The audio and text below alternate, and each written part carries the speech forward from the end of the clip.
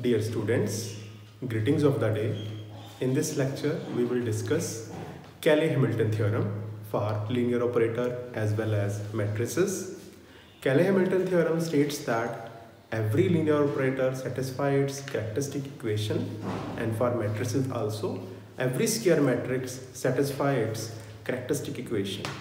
So in this lecture, we will prove this theorem for matrices as well as linear operator, and then we solve numericals to find characteristic equation and verify Cayley-Hamilton theorem for linear operator and matrices. Cayley-Hamilton theorem statement: let T be a linear operator on n-dimensional vector space. Then we prove that T satisfy its characteristic equation. If delta x is the characteristic polynomial, then delta of T equal to 0. And second statement for matrices: every square matrix satisfy its characteristic equation. Now we prove this theorem. Let B is equal to basis with n elements of vector space, and then we can easily write the matrix relative to T with respect to basis. Let it be A, alpha ij of order n cross n. Then we can easily find the characteristic polynomial of the transformation. So we already discussed in my previous lecture, and we denote it by delta x, characteristic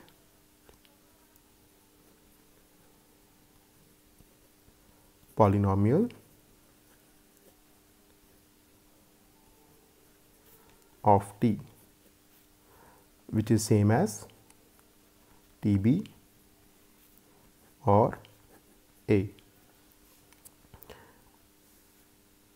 or this equals to determinant of xi minus A, and here I is identity matrix of order n cross n.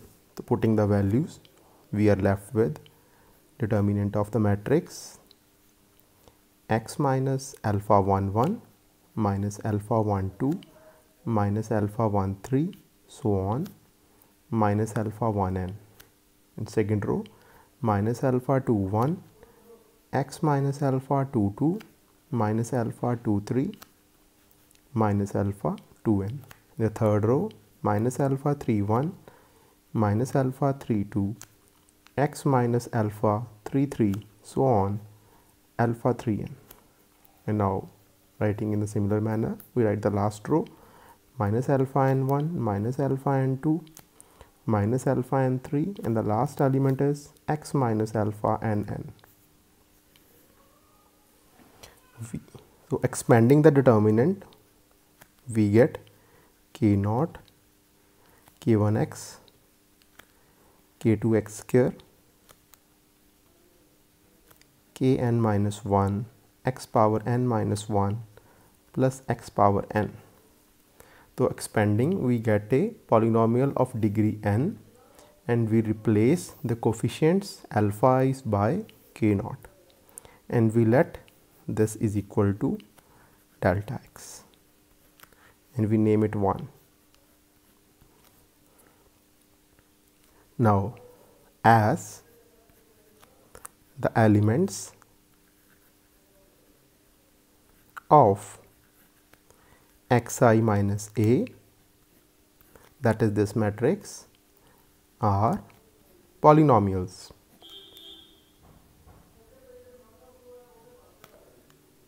in X of degree less than equal to 1, that we can see here, either we have x or not x. So the degree of every element is either 1 or 0. So the elements of adjoint of xi minus a are of degree 1 or less. So the adjoint of a xi minus a matrix have degree n minus 1 or less. So let it be adjoint of xi minus a equals b0, b1x, b2x square, bn minus 1, x power n minus 1. We let it be 2. We know from matrix theory that for any matrix P, P into adjoint of P is equal to determinant of P into identity.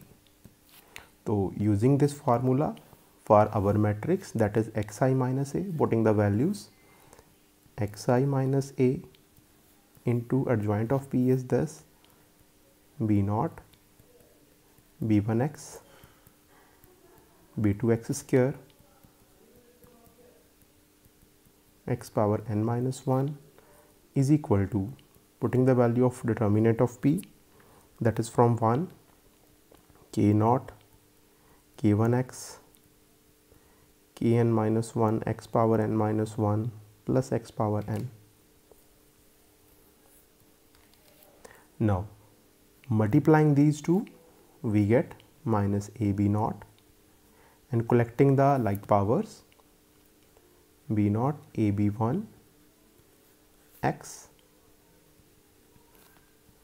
bn minus 2 abn minus 1 x power n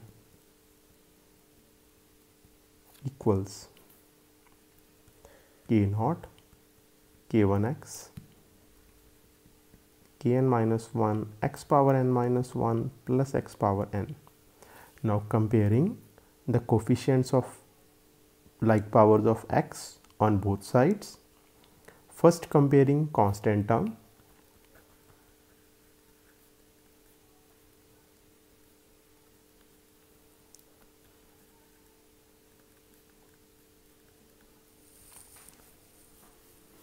Now multiplying each of the term by first term by I, second by a, and then so on, last by a power n minus 1 and last by an, and now adding vertically, we can easily get that on the left hand side all the terms will cancel out and we are left with 0 equals, and on the right hand side we have k0 I, k1a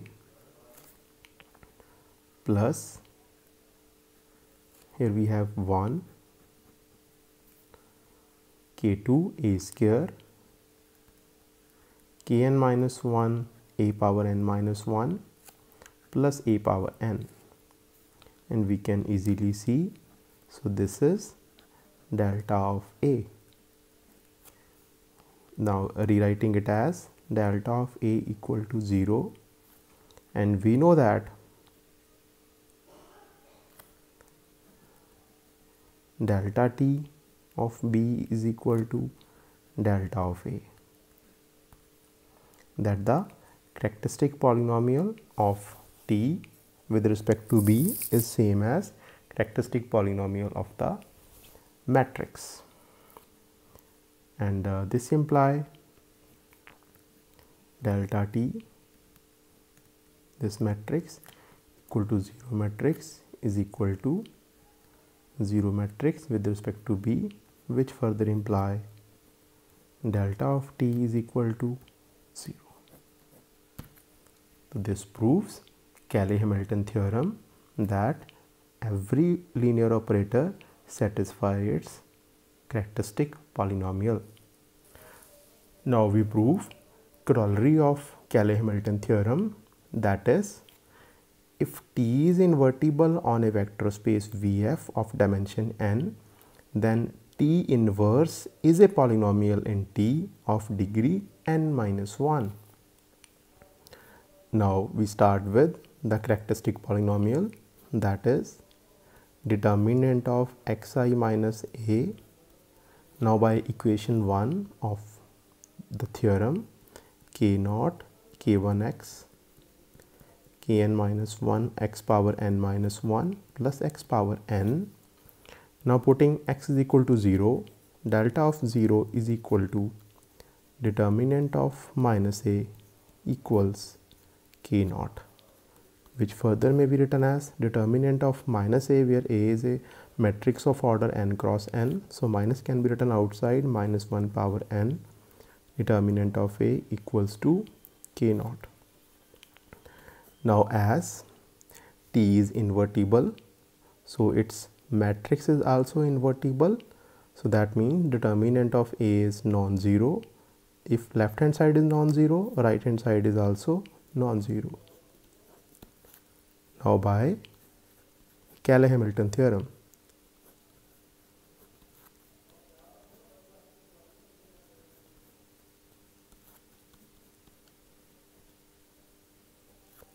we have delta of t equals k naught k1t kn minus 1 t power n minus 1 t power n. So we already know that by Cayley-Hamilton theorem, every linear operator satisfy its characteristic equation. So this equal to 0. Now from here writing k naught I on the left hand side and taking all other terms to the right hand side and taking t common, k1 I k2t kn minus 1 t power n minus 2 t power n minus 1, dividing both sides by k naught.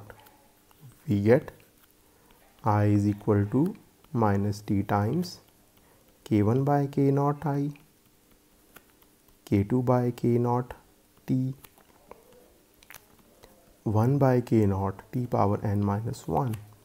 Now taking t inverse on both sides, so we get t inverse of t, k1 by k naught I, k2 by k naught t, t power n minus 1. So this we get t inverse is, so this is I minus of k1 k naught I, k2 by k naught t, t power n minus 1.